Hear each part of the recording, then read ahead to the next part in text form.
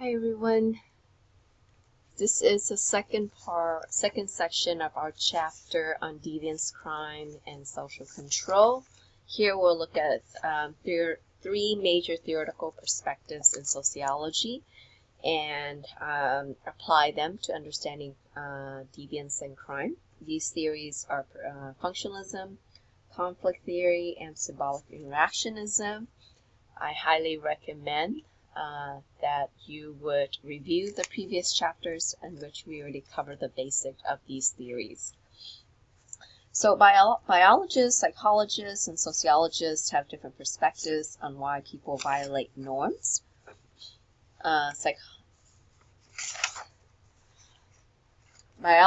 So for biologists, they, in explaining,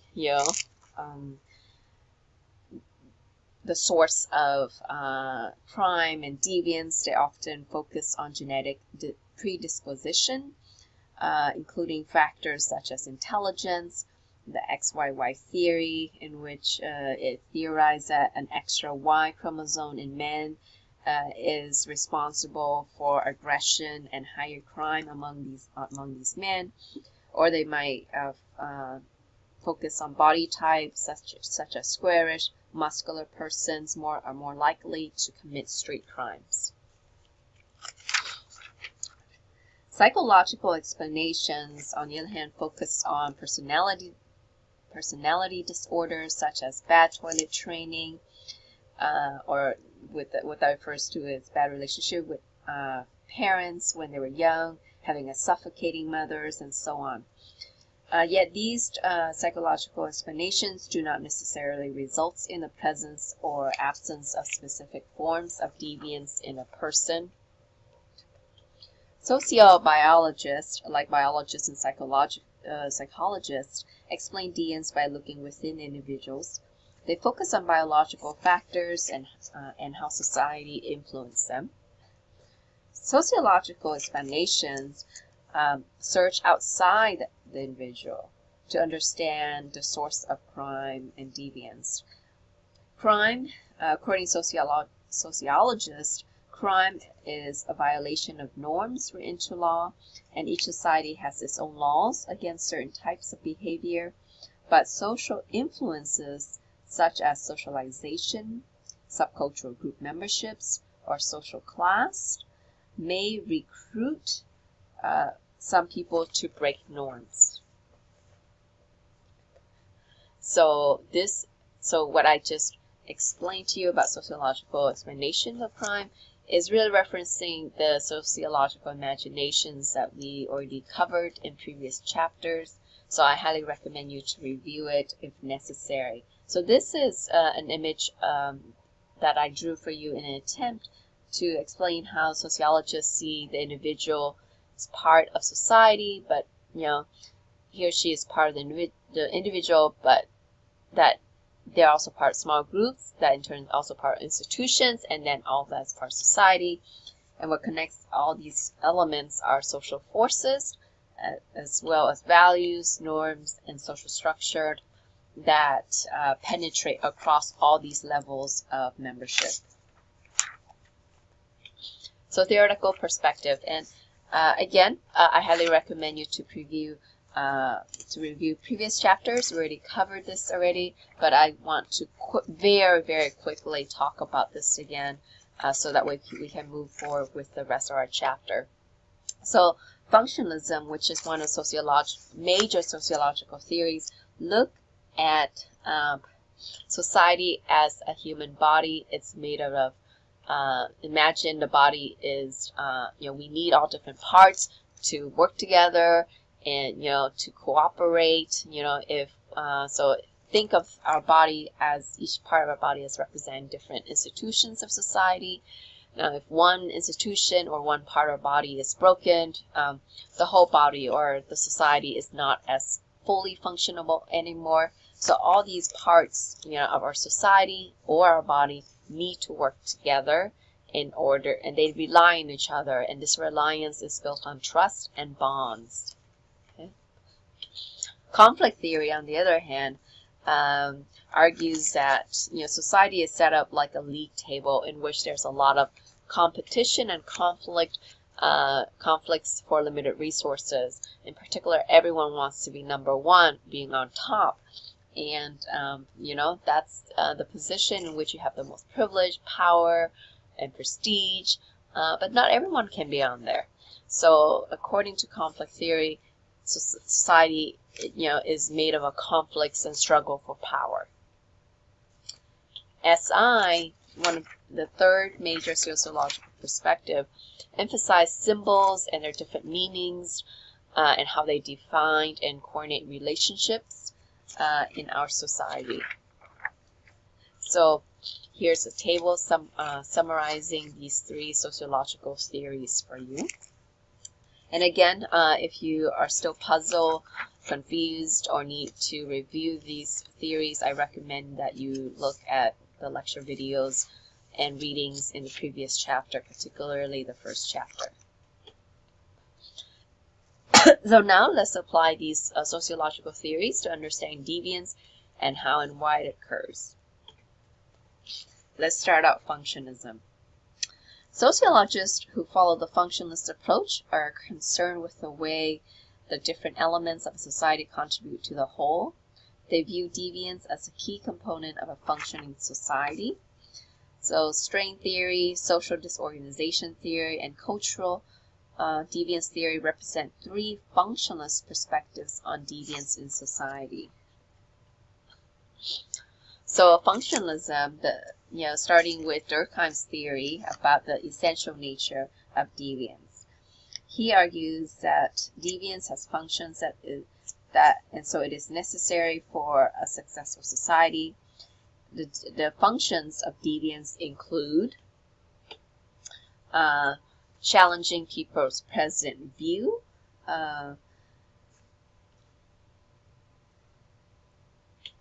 clarifying or reaffirming currently held social norms, and promoting social unity. By reacting to deviance, group members develop a we feeling and collectively affirm the rightness of their own way.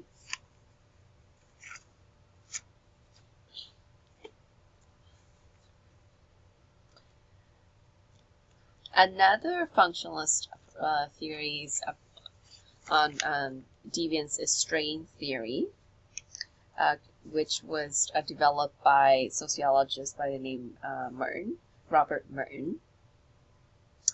So Robert Merton wanted to understand,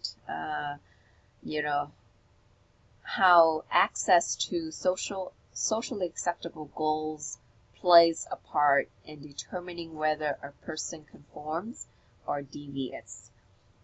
So most of us are socialized to, for example, follow the American dream, to have a big home, to have a lot of money, to be famous, to be loved, and so on. And so the institutional, means are usually, for example, going to school, going to work, save money, work hard, and then we will achieve those cultural goals. So the most common reactions to cultural goals and institutional means is conformity. That means that the most common reaction is that we would use lawful means in order to seek the goals of society set for us. Anomi, however, refer to the strain that people experience when they're blocked in their attempts to achieve these goals. So they feel a strain because they cannot achieve the goals that everyone wants, and that could be because they don't have access to the institutional means, for example. Okay? So Merton's strain theory aims to analyze what happens when people are socialized to desire cultural goals but denied the institutional means to reach them. So here is a table to help you kind of keep track of and understand his theory. So if people conform to adaptation, then they do not face, they don't feel the strain or that leads to anomie. So that means they accept cultural goals and the institutional needs. So that means, for example, they accept that in order to have a big home, they need to work hard and go to school, get a degree, and be promoted and make more money in order to buy that home. So that would be conformity. However, there are people who have deviant paths and therefore deviant responses to anomie. Okay. Yeah, and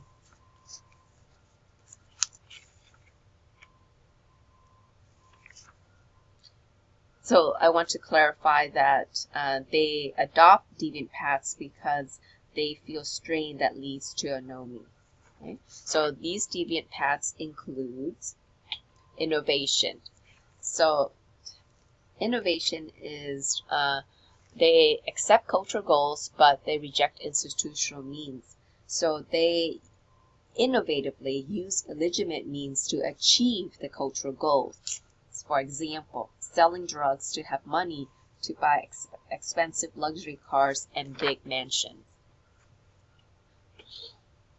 A second deviant path is ritualism, which is giving up on achieving cultural goals, but clinging on conventional rules of conduct or the institutional means, such as, for example, an artist who doesn't care about money, status, and prestige, and yet still go to school and work like everyone else who conform. And he or she often may not be very happy at the job at work, but he or she will still do it. Okay. A third deviant path is retreatism. This is when the individual rejects cultural goals, such as and dropping out from society, such as monks, nuns, and and priests. Fourth deviant path is rebellion, and these individuals seek to replace society's goals, such as hippies, activists, terrorists, freedom fighters. So according to strain theory, deviants are not pathogenic individuals, but they are products of our society, and part of this is that they feel strain, the inability to meet the cultural goals, and that's why they adapted and followed these deviant paths. Here I've included a video clip from The Wire that show you how these two individuals, Avon and Stranger, these two characters in this video clip exemplify Mearns' strain theory. So in this, just to give you a context, so the gang leader Avon Barksdale and Stranger Bell debate how they can reclaim their top real estate for selling heroin. Avon states that how he is a gangster, or from Merton's perspective, an innovator. In contrast, Stranger Bell pushes to work with Marlowe, another gangster not shown in these scenes, and eventually, Stranger, he eventually desists from the drug trafficking scene, so making straight money as a conformist. Here's a second clip from The Wire that also exemplifies Mearns' strain theory. And here in the second clip, the two characters, Johnny and Bubbles, they both are drug users. In this clip, they debate how to make money, with Bubbles wanting to get paid helping the police, thus working toward being a conformist. But Johnny ultimately convinces Bubbles to help him innovate through petty crimes simply to feed his addiction, so therefore, such as becoming a retreatist.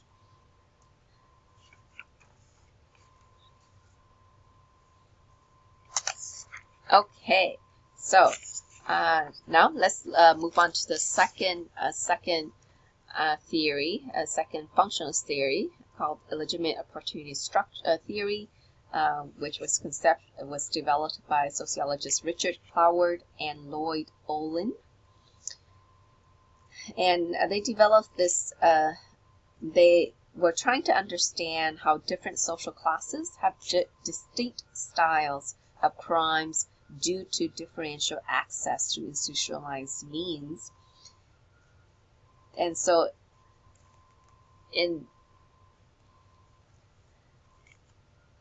they suggest that these differences are due to differential access to institutionalized means. That illegitimate opportunity structures, which is their theory, are opportunities for crimes such as robbery, burglary, or drug dealing that are woven into the texture of life.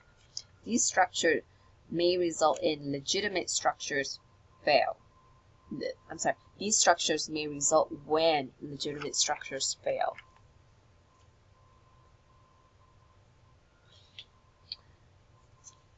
So for the urban poor, there are opportunities to make money through hustles such as robbery, burglary, drug dealing, prostitution, pimping, gambling, and other crimes.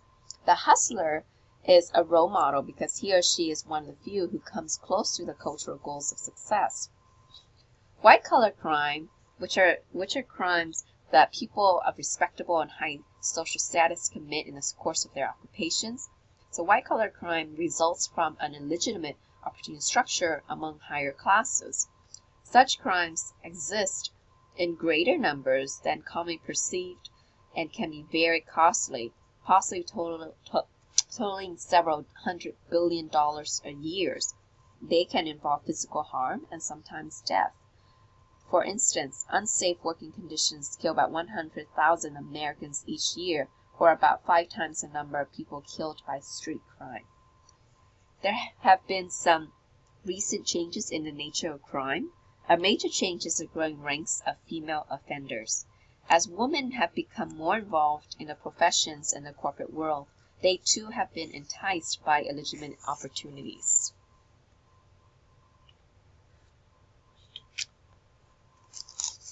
Next, we look at social disorganization theory, which is also part of functionalism.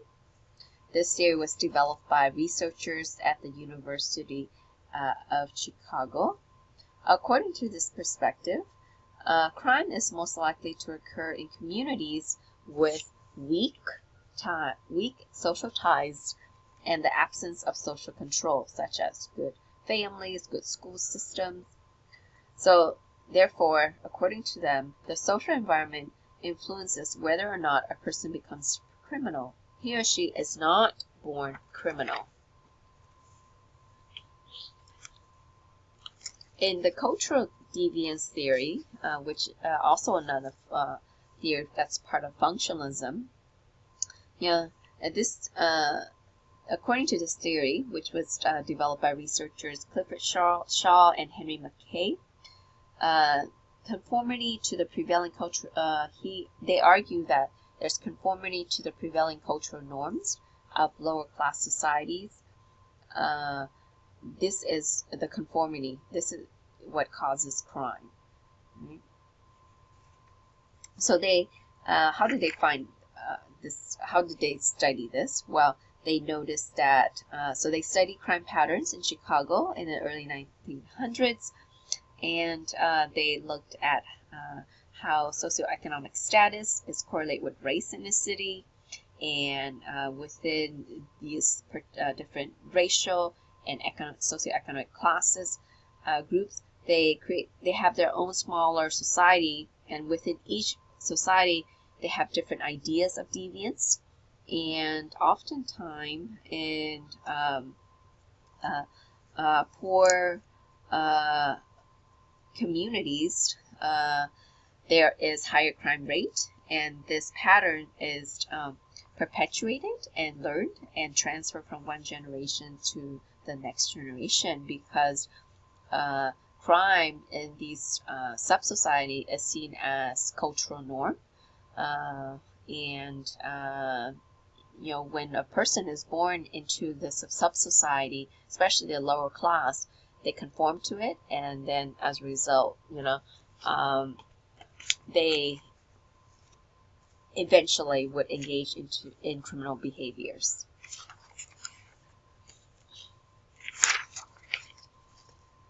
All right, so that is for functionalism. Let's look at conflict theory. Conflict theorists note that power plays a central role in defining and punishing deviance. They argue that social and economic factors are the causes of crime and deviance. Unlike functionalists, conflict theorists don't see these factors as positive functions of society. They see them as evidence of inequality in the system.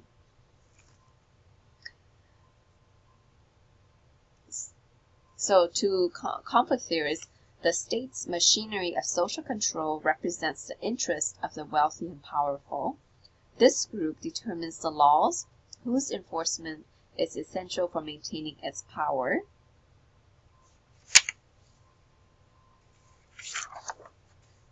So conflict theory was particularly influenced by Karl Marx's perspective, who we learned in previous chapters already.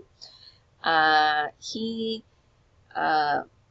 was a German philosopher, economist, and social scientist, and has been very, very important in the ways in which sociologists think about the world. Marx believed that the general population was divided into two groups. He labeled the wealthy, who control the means of production and business. He labeled them the bourgeoisie.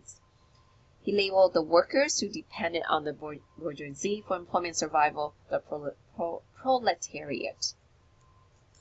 Marx believed that the bourgeoisie centralized their power and influence through government, laws, and other authority agencies in order to maintain and expand their positions of power in society. Though Marx spoke later of deviance, his ideas created the foundation for conflict theorists who study the intersection of deviance and crime with wealth and power. So Marx definitely influenced C. Wright Mills, who conceptualized and wrote extensively about the power elite. In his book, The Power Elite, C. Wright Mills described the existence of what he dubbed the power elite, a small group of wealthy, influential people at the top of society who hold the power and resources. Wealthy executives, politicians, celebrities, and military leaders often have access to national and international power, and in some cases, their decisions affect everyone in society. Because of this, the rules of society are stacked in favor of a privileged few who manipulate them to stay on top. It is these people who decide what is criminal, what is not, and the effects are often felt most by those who have little power. Mills' theories explain why celebrities such as Chris Brown and Paris Hilton, or once powerful politicians such as Eliot Spitzer and Tom DeLay, can commit crimes and suffer little or no legal retribution.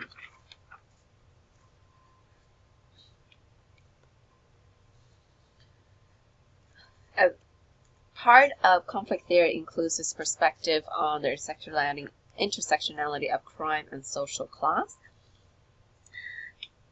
According to this perspective, the law is an instrument of oppression, a tool designed to maintain the powerful in privileged positions and keep the powerless from rebelling and overthrowing the social order. When members of the working class get out of line, they are arrested, tried, and imprisoned in the criminal justice system.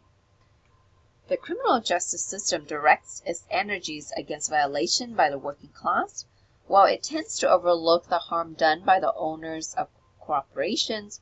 Flagrant violations are prosecuted. The publicity given to this level of white-collar crime helps stabilize the system by providing evidence of fairness. An example of how the law and the criminal justice system is somewhat unfair, or should I say very unfair, toward the lower class is how there is a different punishment for those who use cocaine and crack, which is the cocaine is purest form. So cocaine is often used, or it's more expensive, and therefore used by those who have a little bit more money than those who use crack, which is cheaper and therefore often used by those who have less money or the poor. So the punishment for those who use crack is much, much more severe than those who use cocaine, even though both are from the same source. Yep, I've included for you a video about the Weather Underground in order to show you how the government and the power elite have so much control and power over our society, and they get to decide who, what, where, when is seen as deviant or criminal. So just to give you the context, the Weather Underground is a group that existed in 50s and 60s, and they were against the war in Vietnam.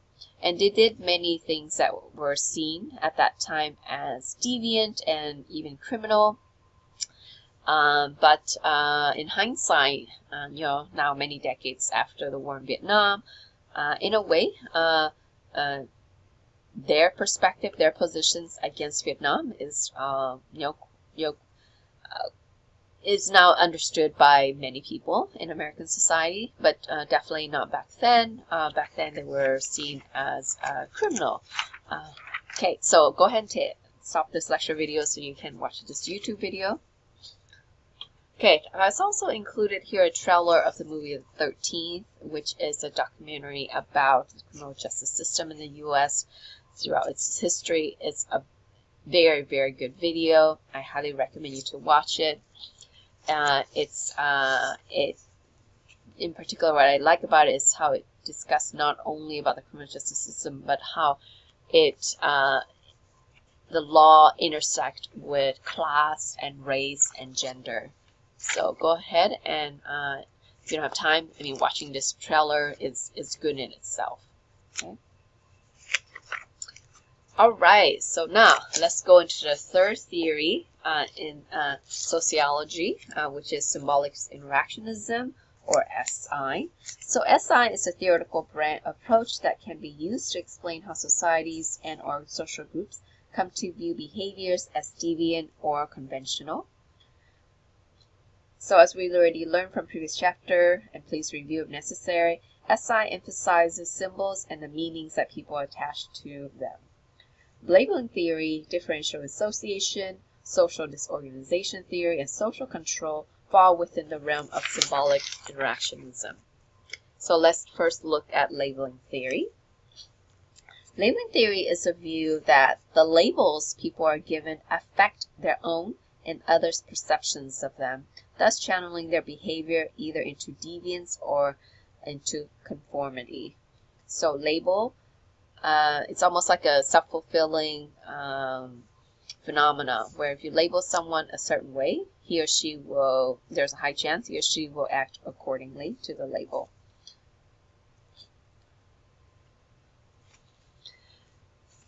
So,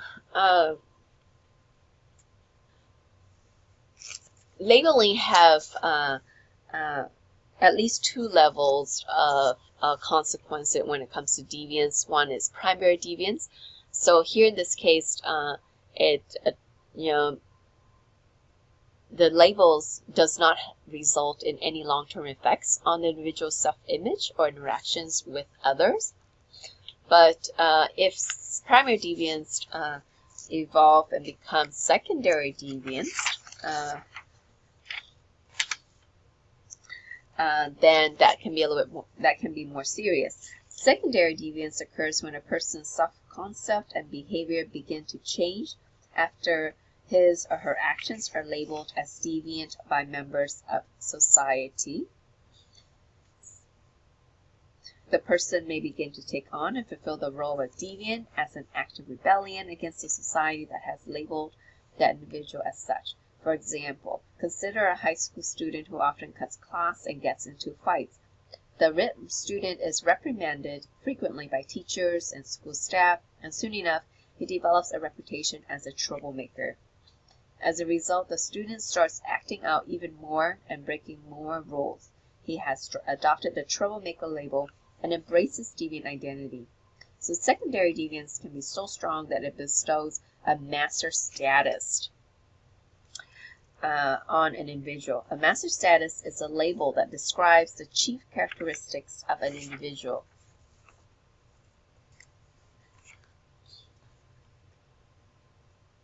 Okay, so sociologists Gresham Sykes and David Matza use the term techniques of neutralization to describe the strategies deviants employ to resist society's labels.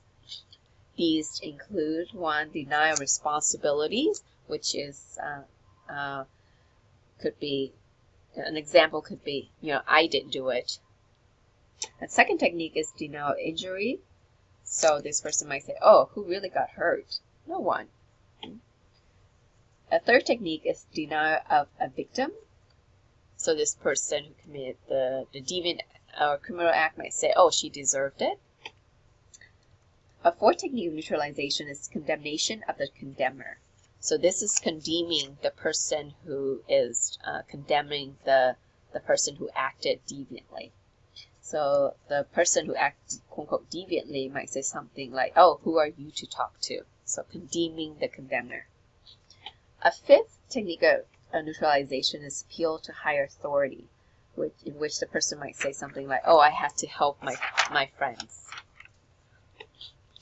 Okay. Here I've included another wire clip for you. In order to explain to you the labeling theory. When you watch this, you'll notice that pay attention to how the adults in this room relate to each other and what kind of labels are used by the adults as well as the teenagers in this video. And notice which label they discuss the most and think about how that impacts their life. Okay? Alright, and here's a short video to give you an overview of labeling theory.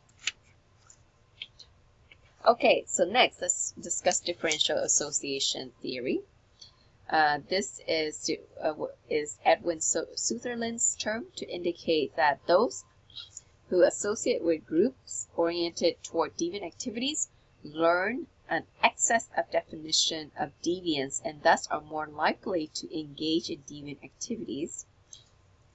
The key to differential association is the learning of ideas and attitudes favorable to following the law or breaking it. Some groups teach members to violate norms, such as families involved in crime may set their children on a law-breaking path. Some friends and neighborhoods tend to encourage deviant behavior. Even subcultures contain particular attitudes of deviant and conformity that are learned by their members. Symbolic interaction is stressed that people are not mere pawns, so please keep that in mind. So, they are not simply just pawns that are influenced by people and institutions around them, because sociologists recognize that individuals help produce their own orientation to life, and their choice of association helps shape the self. Here I've included another the wire clip to illustrate the differential association theory. Pay attention to how the characters in this video clip learn to become deviant. Okay, let's look at control theory. According to this theory, everyone is propelled toward deviance, but a system of control works against these motivations to deviate. Sociologist Walter Reckless described two complementary systems of controls. Inner controls are our capacity to withstand temptations toward deviance in internalized morality, integrity, fear of punishment, and desire to be good. Outer controls involve groups such as family, friends, and police. These outer groups influence us not to deviate. Travis Hershey noted that strong bonds to society based on attachments, commitment, involvement, and beliefs lead to more effective inner control. He identified 4 types of social bonds that connect people to society. So first, attachment measures our connections to others. When we are closely attached to people, we worry about their opinions of us. People conform to society's norms in order to gain approval and prevent disapproval from family, friends, and romantic partners. Commitment refers to the investments we make in the community. A well-respected local businesswoman who volunteers at her synagogue and is a member of the neighborhood block organization has more to lose from committing a crime than a woman who doesn't have a career or ties to the community. Similarly, levels of involvement or participation in socially legitimate activities lessen a person's likelihood of deviance. Children who are members of Little League baseball teams, for example, have fewer family crises. The final bond, belief, is an agreement on common values in society. If a person views social values as beliefs, he or she will conform to them. An environmentalist, for example, is more likely to pick up trash in a park because a clean environment is a social value to him. Here I've included a very funny video for you to demonstrate control theory. Notice how the main character in this video lost control and see what happened to him, and how, especially how the people around him responded to his deviant behavior. Okay, so here I've included a chart just to summarize all the different theories that we discussed, and I realize it's quite a lot, but they're all very interesting, and I hope you find them so. In trying to understand where and how deviance come about. So under functionalism, you have strain theory developed by Robert Merton. Here, he argues that deviance came from a lack of ways to reach socially accepted goals by accepted methods, such as going to school and work. Social disorganization theory was developed by University of Chicago's researchers. Here, they argue that deviance arises from weak social ties and a lack of social control. Society has lost the ability to enforce norms with some groups. Third, functional theory is cultural deviance theory, developed by Clifford Shaw and Henry Mackay, who argue that deviance arises from conformity to the cultural norms of lower class society.